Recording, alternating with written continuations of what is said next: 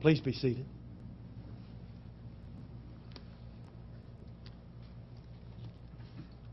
On behalf of the George Robert Rakestraw family, we want to welcome you. Thank you for coming. We appreciate this support. We realize we can certainly be sorrow on this occasion and yet celebrate that each of us knew George. Let's pray. Loving Father in heaven, we thank you so much that we can gather. Yes, our hearts do have sorrow. We have lost a friend, a family member, co-worker. We're sorry that George has passed away, but at the same time, we saw in George an abidance in Jesus Christ.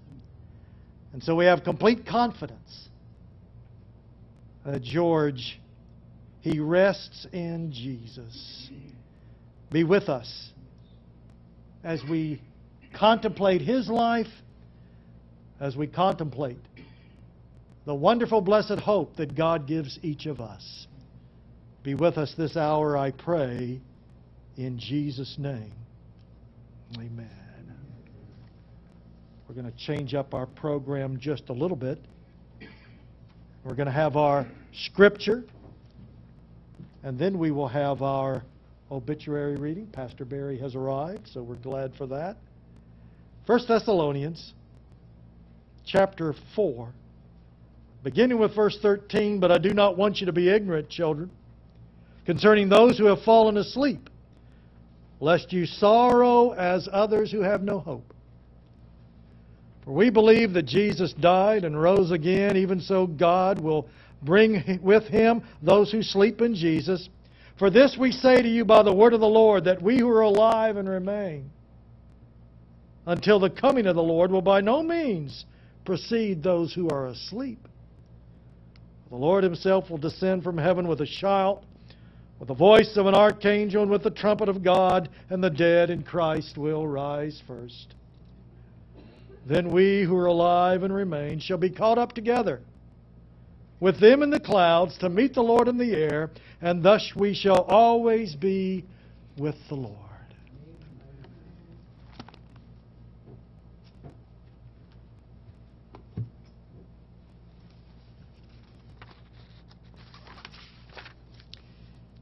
George Robert Rakestraw was born the fourth of 9 children on August 12, 1936. He was a son of the late Joe and Ethel Rakestraw. After high school, George went to work for the S&S cafeteria system as head chef. His job took him all over the Southeast, training cooks how to prepare the different diet orders. Eventually, he was assigned to Grace Hospital. After S&S lost that contract, George chose to remain in Morganton, first working in a furniture factory, which I understand he didn't like very well, then Broughton Hospital, where he worked for the next 30 years. Must have liked that one a whole lot more. On the side, George worked as a veterinary assistant, raised chihuahuas, I guess there's a relationship there, and groomed dogs in their home. George and Kay owns an antique business for 12 years. George was introduced to the Seventh-day Adventist message by Elder Ed Herzl and Irvin Linhart, and on October 18, 1997, George and Kay were baptized by Elder Tony Sirigliano, thus becoming members of the Morganton Seventh-day Adventist Church until his death on August 12. He loved studying his Bible and teaching a Sabbath school class. George is survived by his daughters, Kathy Rakestraw, Gwendolyn Rakestraw Owens, and husband Ronald, grandchildren Ronnie Owen, Karan Owens, Tyron Rutherford, great-grandchildren Armand and Jaden Owens, brother Isaiah Rakestraw, and a number of nieces and nephews and others extended family members. And that's probably most of you as well. In addition to his parents, George is preceded in death by his wife, Kay Frances Rakestraw, brothers Joe Rakestraw, Eugene Rakestraw, sisters Carrie Winchester, Willie Mae Norwood, Grace Winchester, Sarah Sowell, Louise Walker, Leola Avery. George now sleeps until that great getting up morning, when once again he will be reunited with the family and friends who have loved Jesus more than anything or anybody.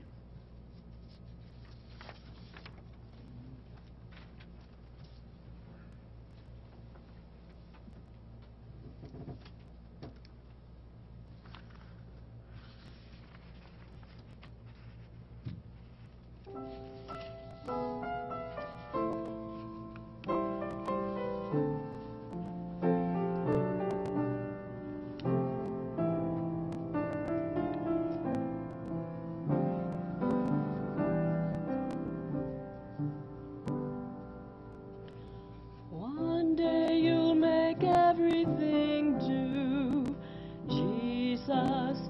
One day you will bind every wound. The former things shall all pass away. No more tears. One day you'll make sense of it all, Jesus. One day every question resolved, every anxious thought left behind. No more fear. When we all get to heaven, what a day of rejoicing that will be. When we all see Jesus, we'll sing and shout the victory.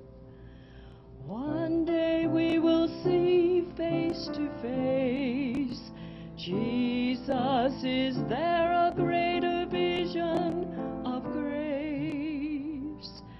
And in a moment we shall be changed on that day.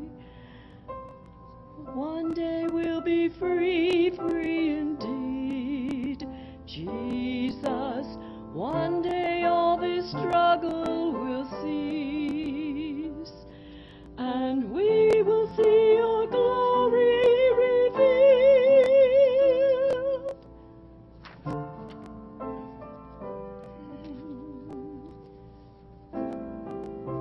Oh, get to heaven. What a day of rejoicing that will be.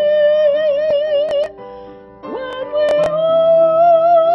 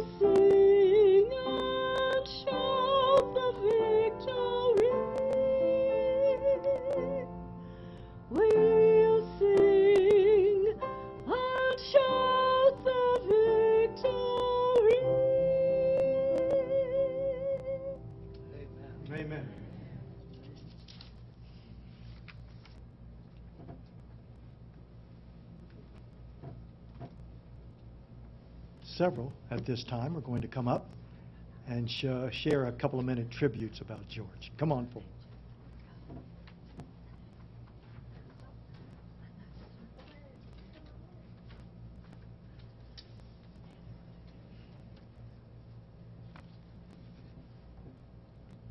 On behalf of our family, let me first of all say thank you very much, Pastor Steve, Pastor Barry, to all of the members of the Morganton Seventh-day Adventist Church for accommodating the family today on your Sabbath day. Thank you. After your service today, you wanted to make the love of God known to our family during this time of bereavement. So we want to say thank you very, very much, and for that lovely song. George invited me into the family in 1981. And when he invited me in, he told me, you take care of my daughter, Gwendolyn, and she can always come home. Before you think about touching her, you let her come home. So she hadn't had to come home. I want to just share 3 points of a sermon. I guess y'all say, uh-oh, you know, preachers with points. But I'm just going to share 3 spiritual gifts that George displayed that I saw always. And it was a spiritual gift of knowledge. George had a thirst for knowledge of the Scripture. He would read, he would study, he would debate. And out of that knowledge, he gained wisdom. And that wisdom was he lived out the Scripture. And then the gift of teaching. He taught God's Word also there in the Sabbath school. So we celebrate the life of a person who shared the spiritual gifts that God gave him for family and friends. Thank you all again. God bless you and God keep you.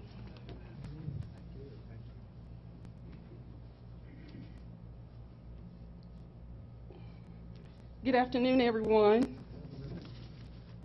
Thank you again for coming today to celebrate the life of George Robert Rakestraw, my dad. I feel so grateful to have had so much time with Daddy. I miss him so much already. And really don't know how long it's going to take me to get through this grieving period, because he was such a tremendous part of my life. I have so many memories. I remember his love for his family, for his friends, his patience, his understanding, his wisdom, his humor, and most of all, his spiritual teachings and guidance. The memories of Daddy will always be in my heart. As his illness worsened over the years, he continued to say, when asked, "All is well with me and my Savior." Now I can truly say that all is well with you and your Savior. Scripture says to be out of the body is to be present with the Lord. Thomas Dorsey wrote this: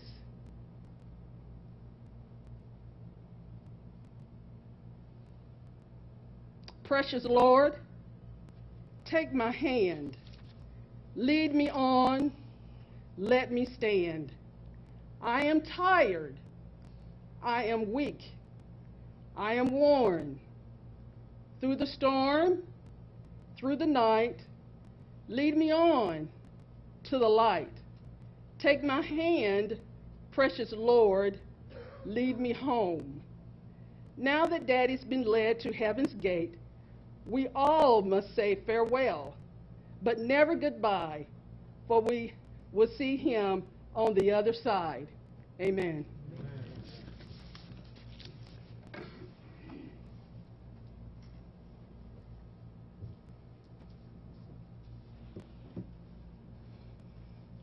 August 12th, 2021, George Robert Rakestraw turned 85 years old. But this birthday, he didn't say, "What did you get me?" or shake the card until some money fell out. This birthday, he shared his love.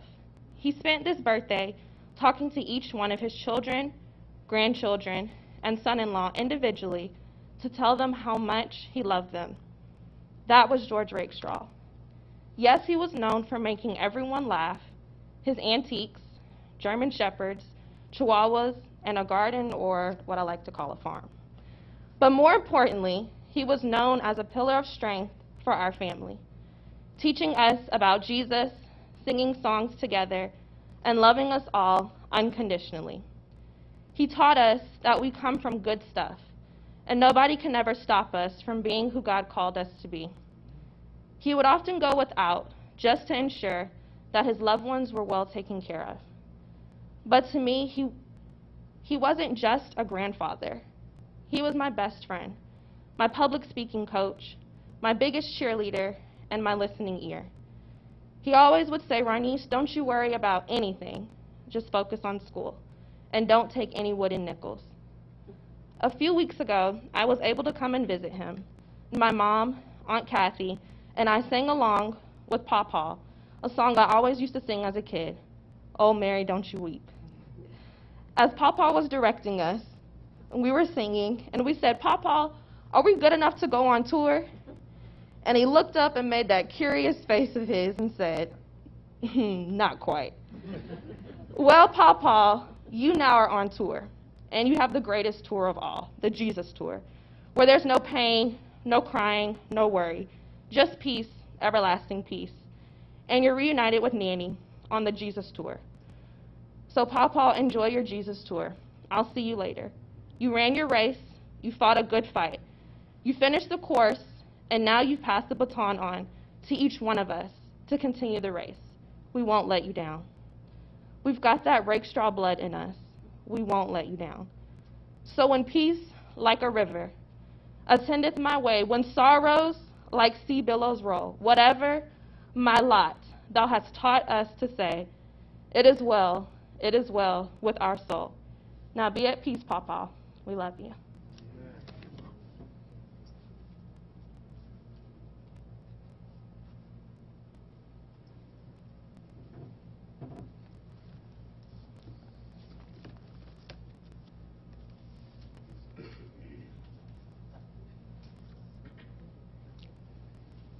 We are having a service today that God never intended we have. But as the centuries, as the millenniums have rolled by, funeral after funeral after funeral, it doesn't matter whether you're rich or poor or highly educated or lowly educated, no matter what color you are, you face a funeral. But God never intended it that way. Well-known individuals certainly often speak at funerals, at memorials. They share their thoughts on life, the loss of life. Author and illustrator Theodore Seuss Geisel, better known as Dr. Seuss. At the funeral for his first wife, Helen Palmer, he would say this at her funeral: "I don't cry because her life has ended. I smile because her life has happened." I like that. Or Abraham Lincoln, at the funeral for his son Tad. If you remember, Tad died at the young age of 18. And so at that funeral, Abraham Lincoln said, "It's not the years in your life that count, it's the life in your years that count." I like that one too. Queen Elizabeth II.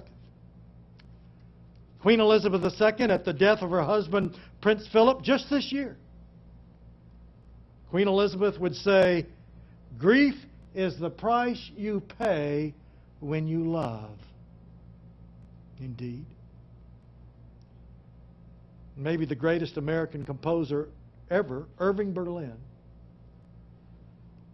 Irving Berlin, at the funeral of his wife, Dorothy. Dorothy and Irving went to Cuba for their honeymoon.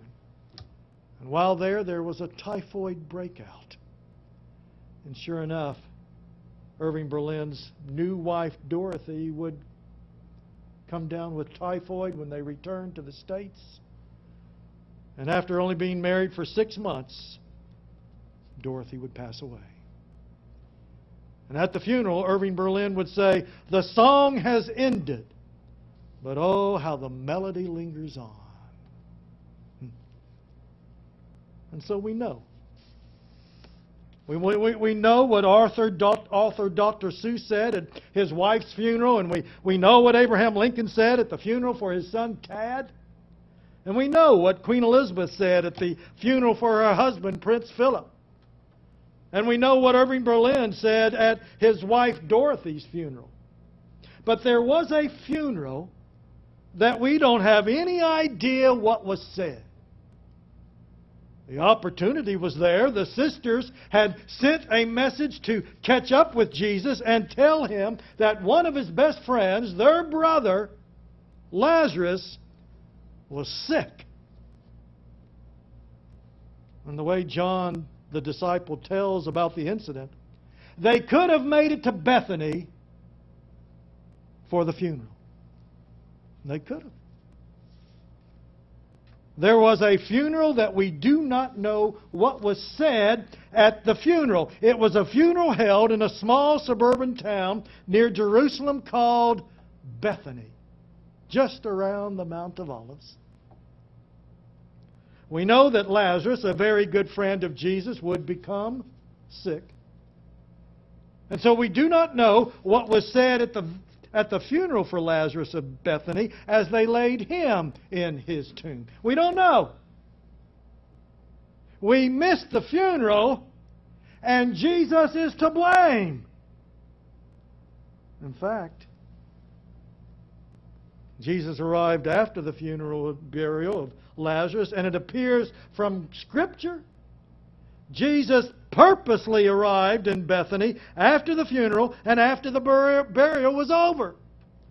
In fact, we have it in Scripture that he said, "I'm glad we missed it." Wow. Glad we missed the funeral. And so we don't know what happened. We don't know what was said. Funerals were different in many respects in the first century than they are today. One way in particular, they were much, much longer. Funerals could go on for days, at least a portion of it. They were longer simply in the first place because of logistics. They could not pick up a phone and call family members far and near to come to the funeral next Tuesday. They couldn't do that. They had to send messengers all over the place, and so it took time. And then travel time was also not as quick as our day. We can be here in Morganton in a matter of hours, or at least very quickly. But not so in the first century. The main mode of transportation, their feet. They had to walk. And so thus it took some time to travel the miles if family members lived far away. But supposedly, something very interesting that made the funeral last longer was how important the family made the individual who has died out to be. Part of it was built in this time of crying. If you had people crying at your funeral, then that's how much more important you were. Kind of a bizarre idea. Based on how much crying was at the funeral, told you how special you were, how special the family was. And people cried at the funeral, and how long the crying lasted all showed the importance of the one who had died and the family of the person. More crying, more important.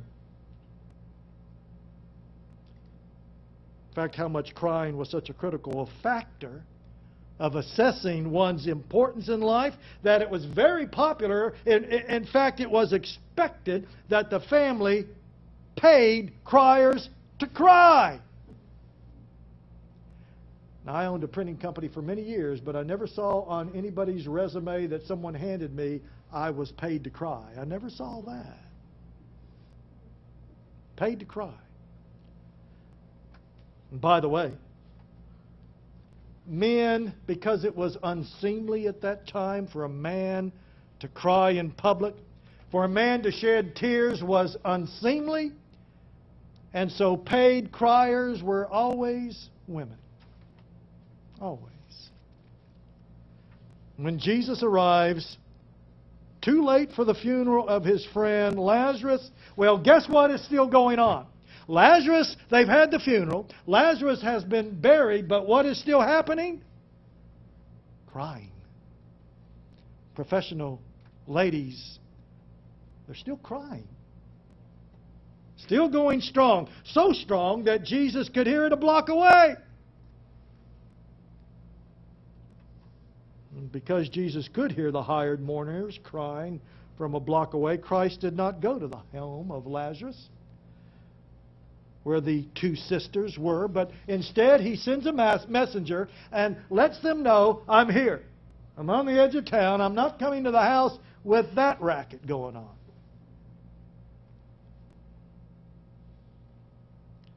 Now, what we have recorded, I told you the funeral's not recorded. We don't have that. We don't have what was said at the funeral when they buried Lazarus. But I tell you, I am so glad that we have the conversation after the funeral that Jesus has with the oldest sister, Martha. It's words that we find in the Gospel of John, chapter 11, beginning with verse 21.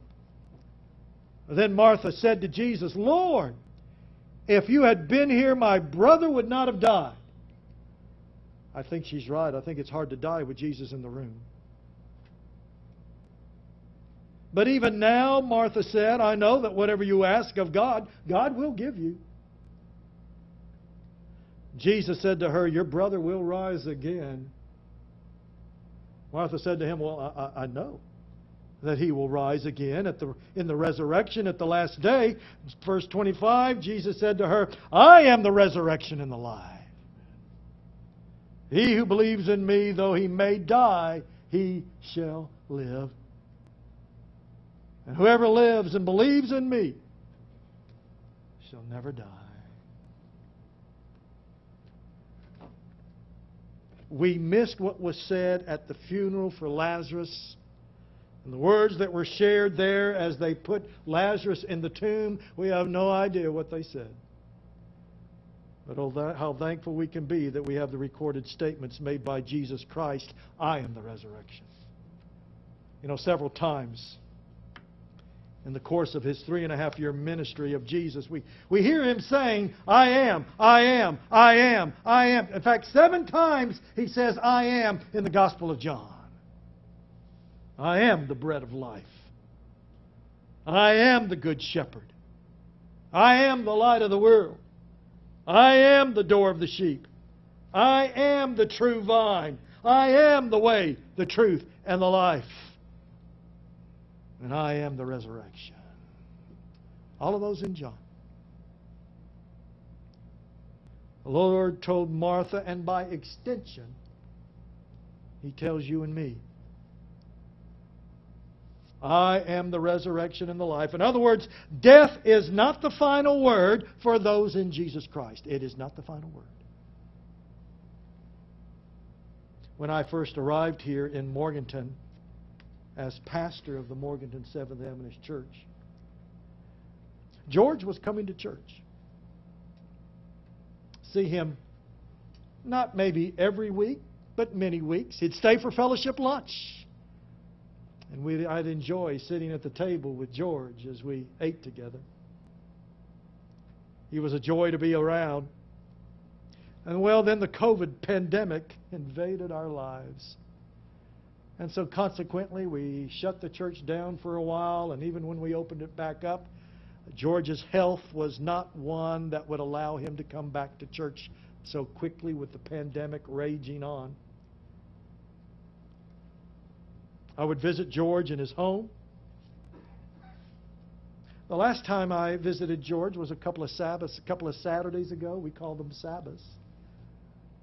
A couple of Sabbaths ago, after I left church, I swung by the hospital. And George and Deborah and I, my wife, we had a conversation there and talked. George's mind was having a hard time even then focusing on some questions that I asked. But when I asked George if I could pray, no problem there. And I took his hand. And we prayed together. And I asked God to heal George if it was His will. But at the same time, we acknowledged that if healing was not to be for George, he was ready for Jesus Christ. And I believe John, who recorded Christ saying, "I am the resurrection," he also wrote the book of Revelation, where he was told that God shall wipe away a few tears. All tears. Every tear from their eyes. There shall be no more death, nor sorrow, nor crying, no more funerals. That'll be a great day, won't it? When we will no longer gather for these occasions to hear what pastors say, to hear what anybody says. George believed in the coming of that day when there would be no more funerals. I believe in that coming of that day, that blessed hope that tells us that it is not death, it is not the grave that has the last laugh. Not then. If faithful to our God, we will see George again. And through the years of eternity, we will have a joy that knows no limit, knows no boundary. It is my prayer that you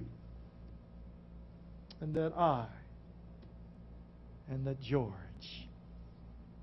we will all be together again. Let's pray. Father in heaven,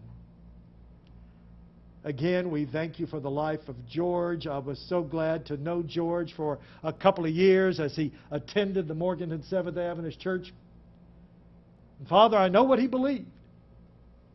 He believed that by abiding in Jesus Christ, eternal life would be his. We agree with George. And we're so pleased that we can know the blessed hope that tells us that someday these kind of services will no longer be necessary. We'll never know ever again what somebody says at a funeral. Thank you for the blessing of knowing that Jesus Christ is our resurrection and our life. Amen.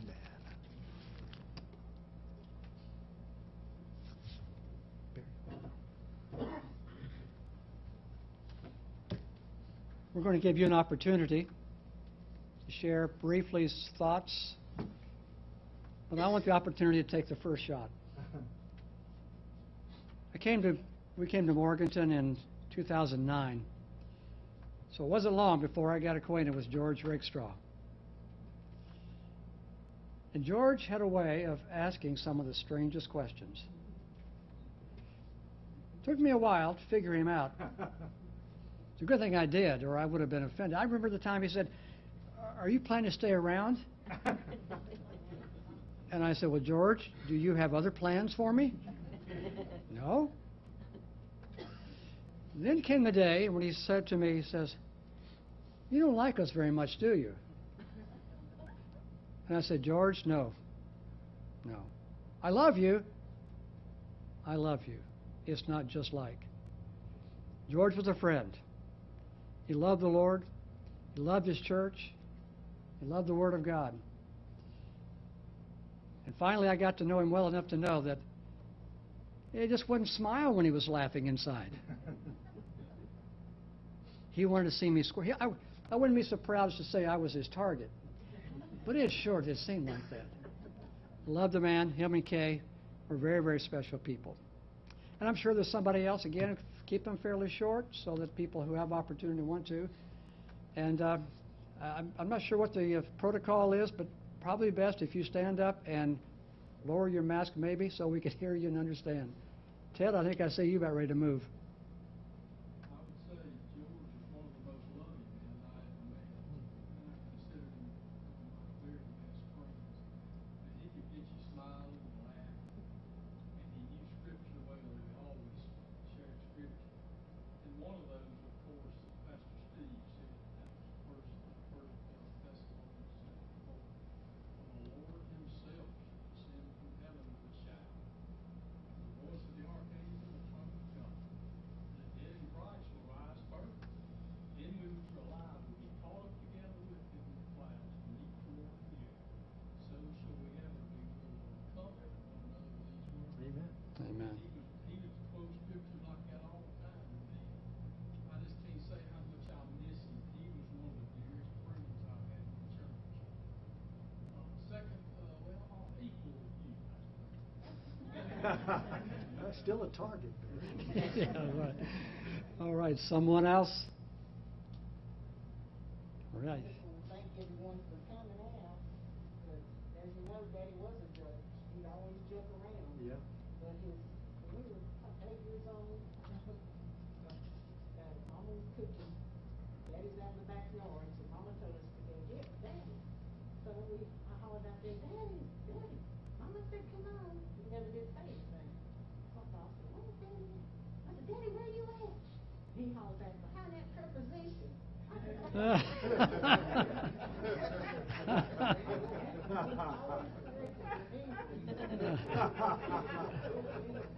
the last funny thing I remember, he was in the hospital, and he had called my sister, Gwendolyn, and he was telling her, this lady's trying to tie me up.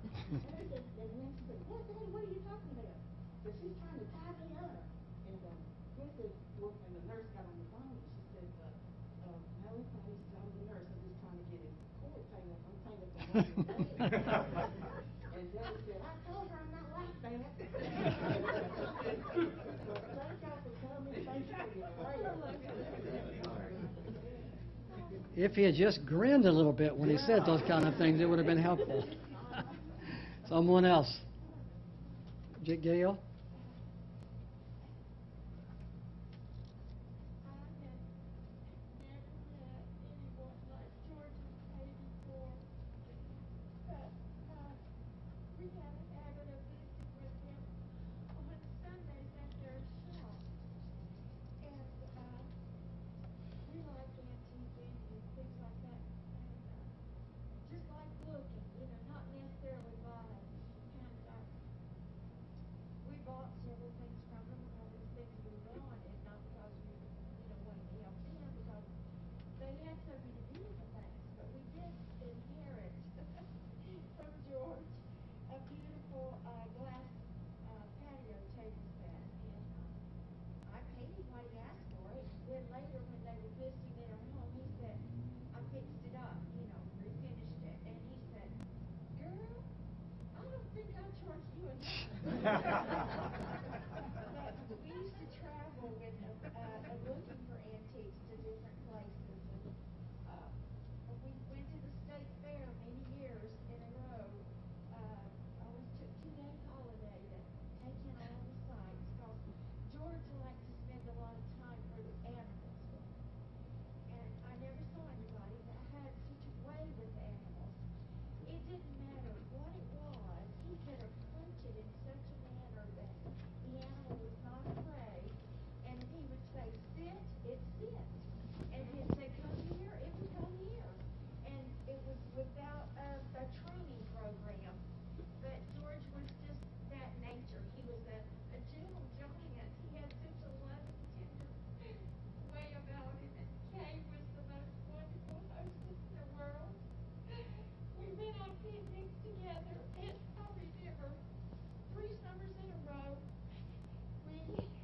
go on a picnic, and the very first one, there was a bear come out of the woods, and we had just got our food out. And I said, oh no, what are we going to feed him? And Kay says, we ain't feeding him none of our stuff. And into the car we go. And then we got rained on a couple of times, but we just enjoyed their fellowship. He was so knowledgeable about things, and Kay was so loving, and they were so devoted to each other. It's really, really a hard thing to say goodbye. But we do have the blessed hope of seeing each other again one day, and that's what I live for, to see them again. Amen. Joanne? I just wanted to say that George was my Sabbath school teacher at one time, and we could joke with each other, and some people would be offended by what we would say to each other, but he never got offended. And once in a while I would be sick, and here him and Kay would come, bring me a fruit basket, and Kay would sometimes sweep my front porch. She said, it needs to be swept. I said, okay, go right ahead. But they were wonderful people, and we all loved George. He was a great Sabbath school teacher. Thank you. Amen. Steve?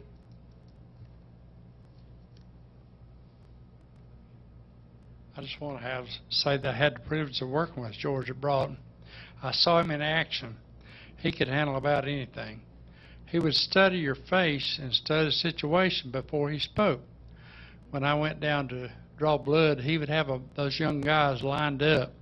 And I have to say that most of them don't want to see a needle coming at them to draw their blood. But George would have them lined up, and they would be saying thank you. And George knew how to do it. He had an answer for everything. He was always kind of slow, and he would think it out before he said it. But we had many, many good nights of talk and work together. Talked about everything from religion to the world and kids and everything else. So he was a good man. I loved him. I always considered him a very special friend. He's a good man. I think that was my problem. I didn't study his face long enough before I responded to him. Hand back in the back. Neil?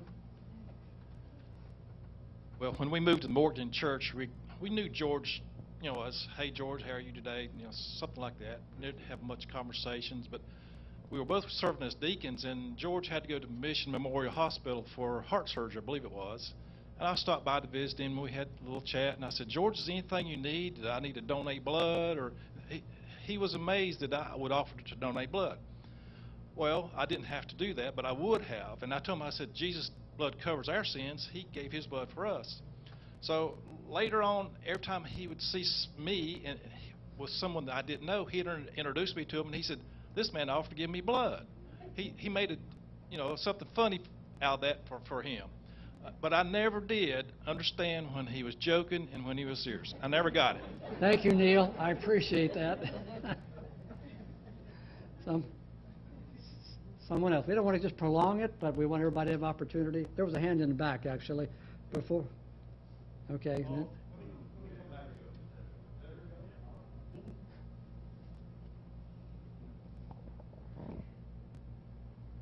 I appreciated George a lot as a Sabbath school teacher when I moved back here.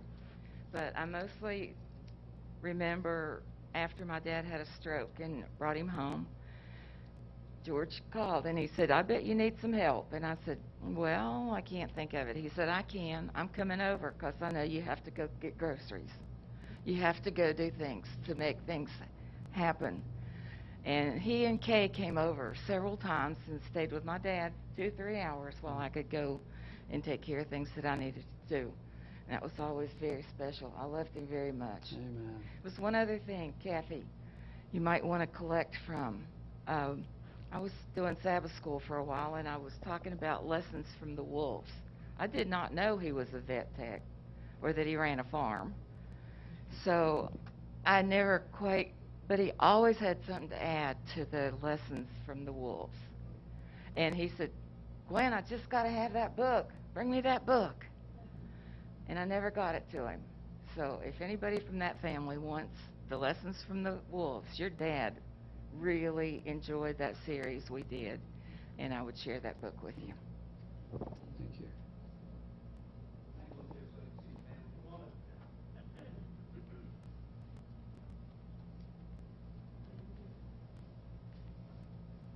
That'd be better if I could see your eyes. I can't see your mouth. Because of COVID. They told me to hang on to the Hang on. microphone. I'm Don Hemstreet, the veterinarian. And so your dad and I could tell tales. So I'm going to tell a tale on your dad. So 49 years ago, the clinic was out in a little garage. We had a Volkswagen bus. We had 2 children. I had 2 dogs, and we opened the clinic in a garage. Well, one afternoon, this big, tall African-American guy comes in. He's wearing scrubs. And he says, Doc, I want to work for you. I said, what's your name? He said, George Rakestraw. I said, oh, okay, George. I said, what do you do? He said, well, I'm at Broughton, and I work the night shift. He said, but I want to come work for you during the day because I got Chihuahua. Well, he always had some Chihuahuas or something. I got Chihuahuas. I want to learn more about him. I said, it's great, George. I can't feed my family. I sure heck can't pay for, I can't pay you. He thinks, I'll work for free. You're on, man. You're on. So we started. Well, all we had was a Volkswagen bus, but George had I don't know if y'all remember that old blue Chevy, that thing, and then the back seat was out of it. And so we would do some large animal calls with this. We'd go out and do large animal calls. So I'd load the stuff up, and one of my daughters said she swore with George, and my kids all remember George. We put her in the back, and there were 4 chickens back there when we made the call. I still don't believe that, but anyway, she says. So we'd get out to these places, and we'd really see some kind of horrific stuff. Example, we'd pull up to a place, and there'd be a cow tied to a tree, and there'd be about 8 people standing around. There'd be a tractor over here, and there'd be a leg of a calf on the rope that they'd pulled out, and then George and I came, and we're supposed to do something. So George was smoking then. He smoked Salem, was it Salem? God, what that was it. So we get out of the car, and George would go lean on the car, and you can see him doing this, and he'd pull out a smoke. He'd go like this, And they'd say, my, oh, my, my, oh, my. And then I'd look over and say, he said, what are you going to do, Doc? And I said, well, I'm not so sure. I'd say, give me a smoke. So we'd both sit there puffing away like this, and then we'd figure out something and do it. Well, one day this went on for 4 or 5 weeks, and we stopped, and we were having our powwow, getting ready, and George lights up. And I said to him, George, give me a smoke. He said, I said, what? I said, give me a smoke, man. He said, no, I ain't going to do that. I said, well, George, what's going on? He says, I don't mind working for you for nothing, but I'll be damned if I'm going to give you any more cigarettes till you pay me. I don't think he said damn, but I think... When you pay me, Doc, I quit smoking and I paid him. He was so much a part of our family. And he's just a good man. You can be proud of him, and I'm proud he was my friend. Thank you. I want to see your eyes and let you do that. He was only partially a changed man, obviously. And I'm holding on to the microphone. They asked me to. Evidently, Sossaman's only wants me to get COVID and none of the rest of you.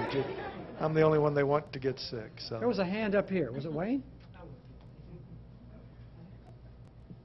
You're not worried about it? No, sir. All right. I got Jesus on my side. George Rakestraw, fine fella. Loved him to death. We'd go and we'd have lunch. He's one cook. I mean, he was a good cook. But we'd talk about things up through his life. It was amazing what he could do. Things he would say, and he's really smart. He was smart. But I never saw him get excited. I could go to his place, and talk to him up on 181. And I was kind of raised up rough. And I told him, about when I was growing up and stuff. And my wife's going to kind of frown on this, but I told him, George said, George, how was you? I said, well, I was doing good growing up, and I run into Gail, the love of my life. But I asked her to marry her, and she said, well, so what's wrong with that? I said, well, at the time, I was living out of a car. And he said, well, what did your wife tell you? He says, well, I can't marry you. You ain't got nowhere to live. But we've been married about 50 years. I love her too. But Kay and George are wonderful people. If I could do anything for y'all, I'm just a phone call away. I love him. I miss him. But he was one fine person. Thank you. Up here in front, on the right, on my right. You want me to hold it? You know about it. George was my neighbor. He lived about 2 houses up from me, and he was also a large brother. And I would see George working in the yard, cutting grass, trimming the flowers, things like that, and I would stop and we would talk. And oftentimes we would take trips up and down the highway. We would travel to different meetings, and George would go from one story to the next story to the next. And oftentimes we'd ask him, says, George, he said, are you making up these stories, or are you just, the stories real? And he said, they're real. So we kind of question that every now and then. But he would have us laughing. He was real well knowledgeable in veterinarian and culinary, and he knew a little bit about everything. And oftentimes he would come and cook at the lodge back then and cook breakfast for us during meetings. And, you know, he had the usual, you know, bacon and eggs and liver mush and grits. And on this particular morning, someone had bought some fresh corn in. He shook it and cut the corn and creamed it and put the corn in the middle of the table. And we said, I'm going to eat no corn for breakfast. I said, but George, they tried, and we didn't try, so we ate the breakfast and everything. So we spent a couple of hours there, and then you see one brother get up and get a little of that corn. And by lunchtime, all the corn was gone. So George got the last laugh. He said, see, you talked about my corn, but you sat there and ate every bit of it. But George was a good man, and we all loved him. And anything we needed, he would help us out, and all you had to do was call him. So he's going to be missed.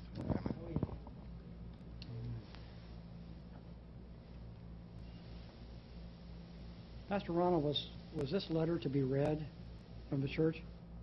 Okay, if I read it now, sorry.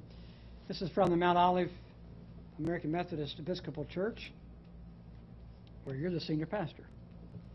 But this wasn't written by him. To the family of Brother George Robert Rakestraw, dear beloved family, the Mount Olive AME Church and I, with so many of Brother George Robert Rakestraw's friends and family members, in expressing our love and sympathy at the transition of a beloved loved one and child of God. We knew Brother George Robert Rakestraw through our fellowship with his daughter, Lady Gwendolyn Owens, and son-in-law, Reverend Ronald L. Owens. However, we know you remember him as a faithful servant of God. While we grieve with the family and friends of Brother George Robert Rakestraw, we rejoice in knowing that he is now resting from his labor. Brother George Robert Rakestraw has finished the race. He kept the faith, and now there is a reward for him in which the righteous judge shall give on that day. My prayer is that God will grant you peace, strength, comfort, and all that you need as you grieve together as a family. Be reminded that Brother George Robert Rakestraw would want you to go on with your lives, accomplish your goals, and honor him in your service for God. As hard as it may be for you right now, say goodbye and let him go. Be assured that on the other side, Jesus and that great host of witnesses are saying hello. Trust God to heal the wound of grief, leaving a scar as a reminder of the memories that you will have of Brother George Robert Rakestraw forever. Have faith in knowing that in the days to come, the scar, known as memories, will be without the pain you are experiencing now. This is how God heals the wound of grief. Remember that earth has no sorrows, that heaven cannot heal. Be blessed and find peace as you rest in the arms of a comforting and loving Savior. God bless Reverend Dana Swan, pastor, assistant to pastor.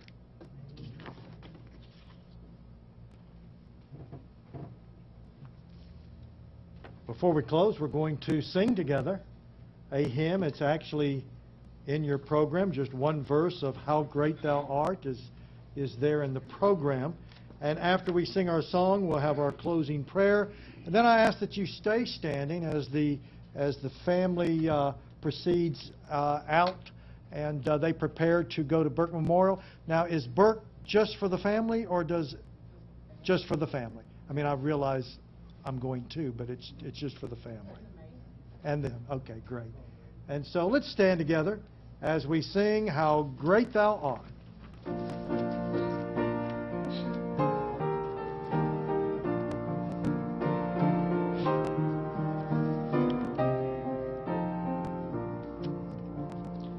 O Lord my God, when I in awesome wonder consider all the worlds thy hands have made, I see the stars, I hear the rolling thunder, thy power throughout the universe displayed.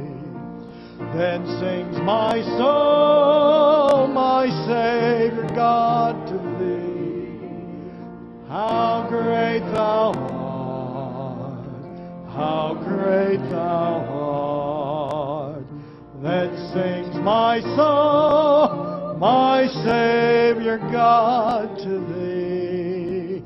How great thou art, how great thou art.